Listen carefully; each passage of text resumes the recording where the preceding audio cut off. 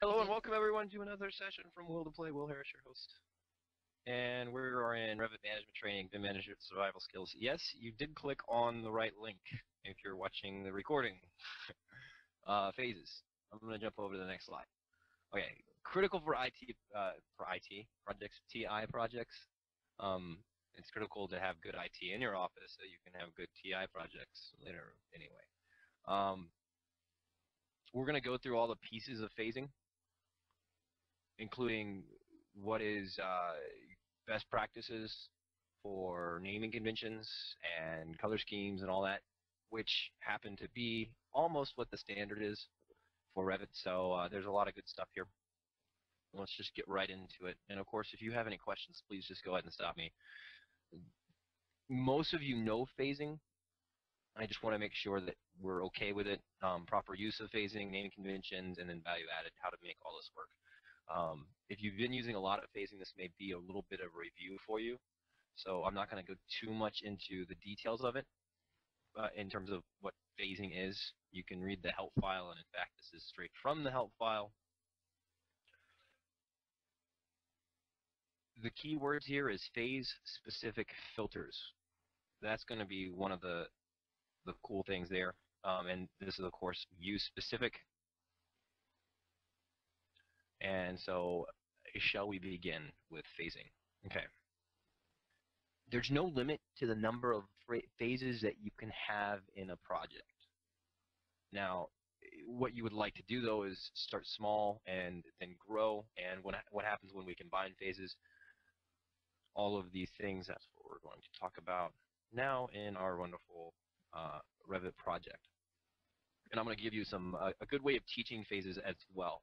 Because I find that one of the things that happens is that you know phases, however, being able to convey that information and proper design and all that to another user is another story altogether. So, I'm going to draw some walls right next to each other. And hopefully they won't be so harsh. I just need a little bit of wall here. Copy paste. And let's talk about phasing now.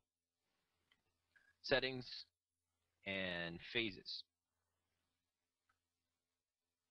So what this is a snapshot in time.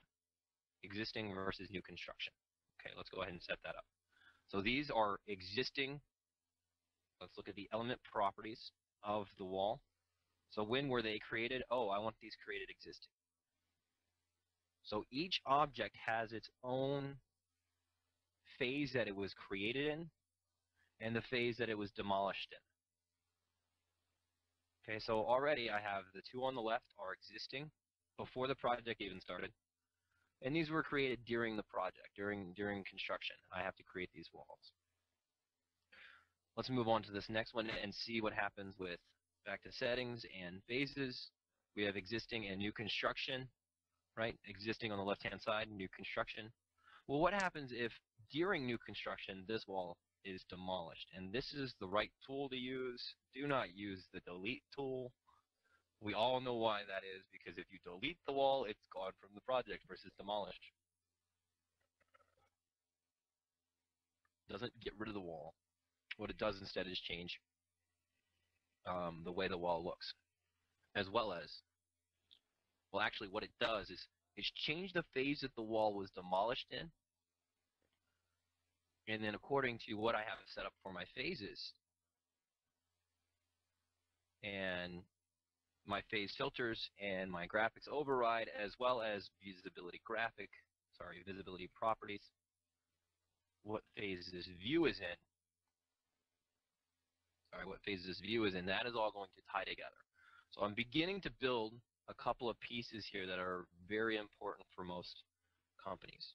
I'm going to bring these in a little bit closer just to give you a good idea on training stuff on this.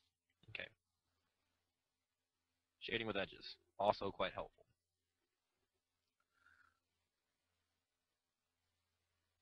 The layers of phasing are as follows. The object itself. The time that the object was created or demolished. So now we have a time factor that is tied to the object. And then there's another piece here, which is visibility properties. What time is my camera looking at?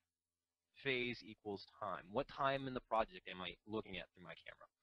So not only do objects, walls, doors, windows, have a phase attached to them, so do views. The views are saying, okay, I'm looking at the world through a camera that is set up in new construction time. The world looks totally different if you look at a camera that was placed in geologic, I don't know, in the dinosaur age than it does today, right? The camera, physically same location, different time period, same thing here. Versus object, this object was created and is demolished in some specific phase, element properties. Phase created, phase demolished. Okay. Any questions about the properties of phasing, which are as follows? Each element has a phase, a time period in which it was created and demolished. Each camera has a time period that it is looking at those objects that were created and demolished. And then we have the way that these objects will look. And I would like to talk about the way that these objects would look. Do you have any questions about the first two pieces there? Nope. Nope. Good review for you. Been here, seen this probably before. Yeah. Yeah. Okay. Well, let's look at phase filters. Here is phase filters. I don't like the naming convention. I think the naming convention is really bad. Because this does not really give me any information about what those objects are going to look like. So I'm not sure about the naming convention. Laura, what are your thoughts on this naming convention? We usually don't mess with it. I think they just leave it the same. It's mostly the team that talks about it. Okay. So you're not changing any of these? Not as far as I know. I mean, they might change it, but it's team specific. Okay. The only thing that I would change at this level is to somehow talk about new equals by category, existing equals by category, demolish equals by not displayed. Some way, now whether this is a naming convention here or whether this is a print screen of all of this information, somehow you need to document what the show complete actually means, what the show demo actually means, what the show new actually means in terms of graphic overrides. And so that's my comment on naming convention is that although this naming convention, most companies, I've had most companies go, I don't really need to change it. Cool. I makes sense most of the time for people. Okay, I'm going to show the complete stuff. I'm going to show the demo stuff. I'm going to show the new stuff. I'm going to show the previous plus demo. This makes sense. What I'm saying on the right-hand side is really the important information, though, because this is going to determine what my objects are going to look like. And so if I'm showing complete and I have this to not displayed, now my naming convention does not make sense. So that's the big deal there. All right. Existing, demolish, new, temporary.